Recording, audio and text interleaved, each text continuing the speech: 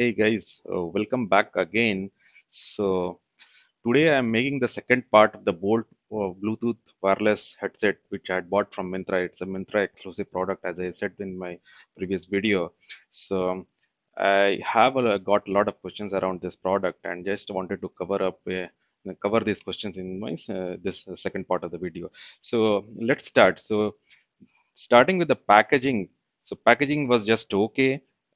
Yeah, I would have expected some kind of hard case, which you get with many other headset, but this did not have any kind of hard case. It was just a jute pouch, which may not last for long. Coming to the build quality, again, the build quality is pretty average with the rubberized finishing it had. So that's again, it did not have any metallic buttons or something like that. So it is again a pretty average rubberized coating finish, if you can see.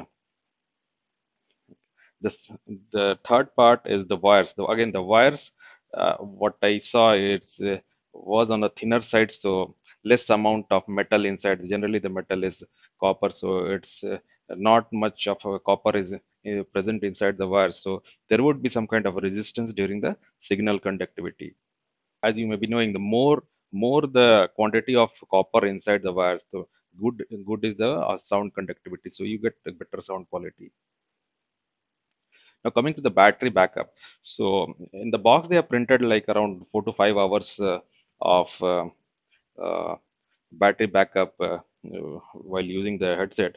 But when I use this for around 4 or 5 days, I was getting um, roughly around 1 hour of battery backup.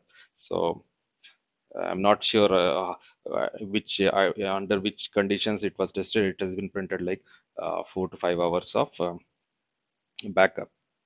Now coming to the sound quality, again, sound quality, as I told you, it's just okay. It's not very good.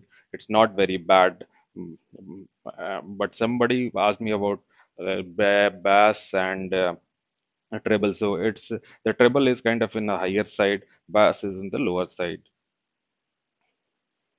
So as I said, if you are a kind of music buff, you may just not like this device very much. But again, it's not bad at all for taking calls and listening to some other documentaries. Now, coming to the handling part, so when you try to use this product, how it fits into the ear. And so when I tried to use it, it was like not fitting it snugly. So I mean, if you are walking, running, or gymming, so it might just get out. So you may just need to keep fixing it in your ear every time. So that is again kind of a negative, I would say. During the handling, also like during connectivity, it does give indication with sound. The indication would be in the indicator lights are also there, and you get an audio voice inside the through the headphones that it has been connected, and you can start using the device. So that's a pretty nice feature to have. This is what I had to say, and I hope I have answered all your questions. If you still have any questions around this, I'm definitely happy to answer all these questions. But one more thing, yeah, the price value. So a lot of questions have come around. Is it worth the price of around 1100 or around 1200? They are giving around 80% discounts. So I would say that price is a very catchy thing for this.